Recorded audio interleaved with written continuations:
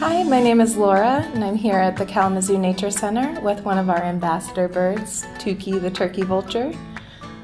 Tukey came to us in 2021 after her nest was destroyed when she was just a little baby. From there she went to a rehab center where she imprinted on humans, which means she got very, very comfortable with people, to the point where she's more comfortable with people than birds. So it's a lot safer for her to be here with us at the Nature Center than out in the wild. Birds like Tukey are one of the reasons that people come to the Nature Center to learn about local wildlife and interact with them. And right now we are running a crowdfunding campaign to raise money for the care and feeding of these birds. And you would be able to find the link to that crowdfunding site at naturecenter.org. And we would appreciate any contributions you could make. Thank you.